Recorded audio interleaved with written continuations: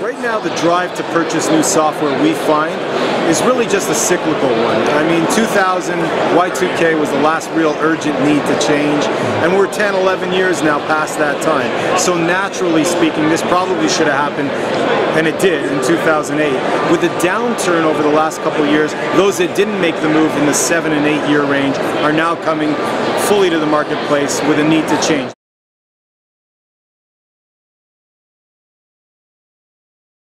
In the last few years, we've seen quite a bit of interest in the mobile side of our business. We've had mobile in the market. We were first to market in mobile around 12 years ago.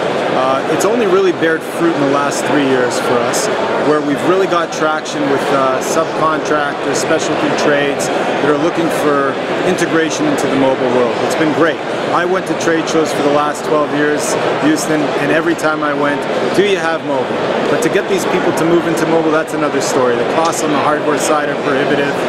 You're dealing with contractors that at the end of the day, they understand their business day to day, but to go ahead and expect them to shell out $50,000 in hardware, I think is a little unfair.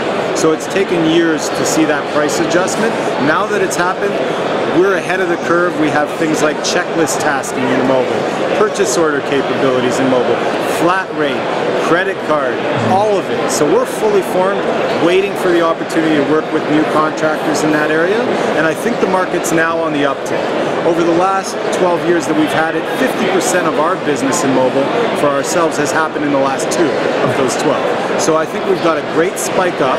With the economy turning now, I think what we're going to get, where we're going to find ourselves in a situation where Jonas is leading in not only the development of it, but actually the customer base of it, which is really where we want to be and expect to be.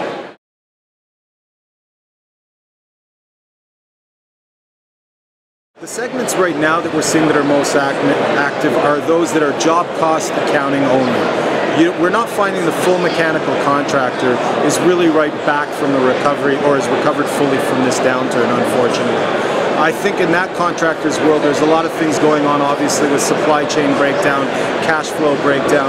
So what we are getting is invariably very many leads in just the accounting job cost side of the business. General contractors that have got their footing through this downturn, that have had stimulus money injected into them.